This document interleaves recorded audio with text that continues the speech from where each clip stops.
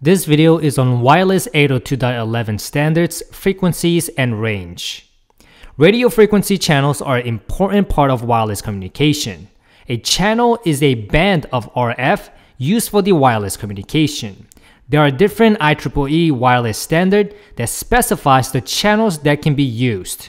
The 802.11a standard specifies radio frequency between 5.15 and 5.875 GHz, and in contrast, 802.11b and 802.11g standards operate in the 2.4 to 2.497 GHz range.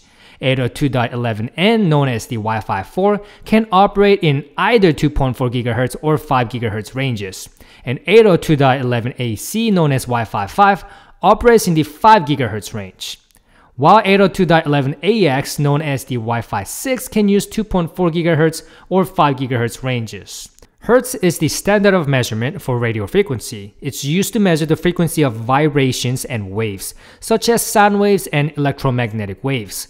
1 Hertz is equal to 1 cycle per second. RF is measured in kilohertz, megahertz, or gigahertz.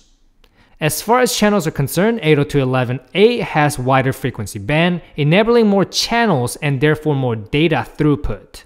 As a result of wider band, 802.11a supports up to 8 non-overlapping channels.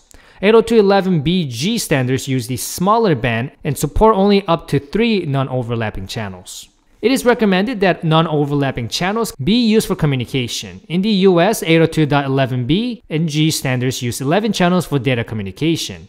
Channels 1, 6, and 11 are non-overlapping. Most manufacturers set their default channel to one of the non-overlapping channels to avoid transmission conflicts. And with wireless devices, you can select which channel your wireless LAN operates on to avoid interference from other wireless devices that operate in the 2.4 GHz frequency range.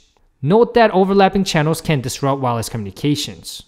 Many environments, there's multiple access points, and sometimes they're too close to each other.